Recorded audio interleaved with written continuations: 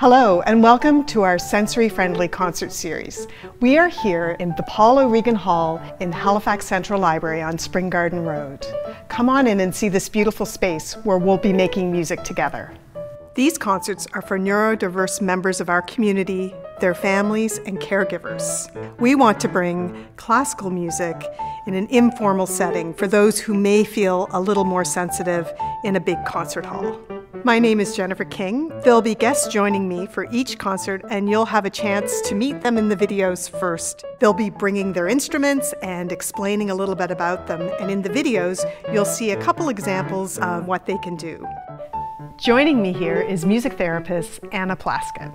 I'm excited to be participating in this concert series along with you and to share some of the ways that we're hoping to make the event sensory friendly for everyone. The hall lighting will be on, but it'll be at a low level to create a relaxed atmosphere. There will be fidget toys available, I have one here, and noise canceling headphones for anyone who would like to use them. You can pick them up at the beginning of the concert and then drop them off in the use bin when you leave. A quiet room will be available for anyone who needs it and is located behind the concert hall. The music for the concerts has been chosen to encourage interaction, movement, and involvement, and shifts between calm and more stimulating and lively moods. The piano has a really large range of high to low sounds.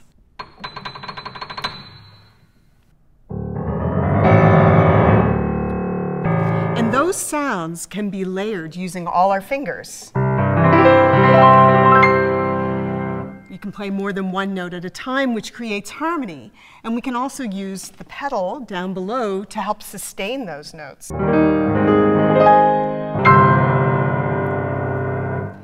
The pedal can sound big and strong, as you've just heard, but it can also sound very delicate and gentle.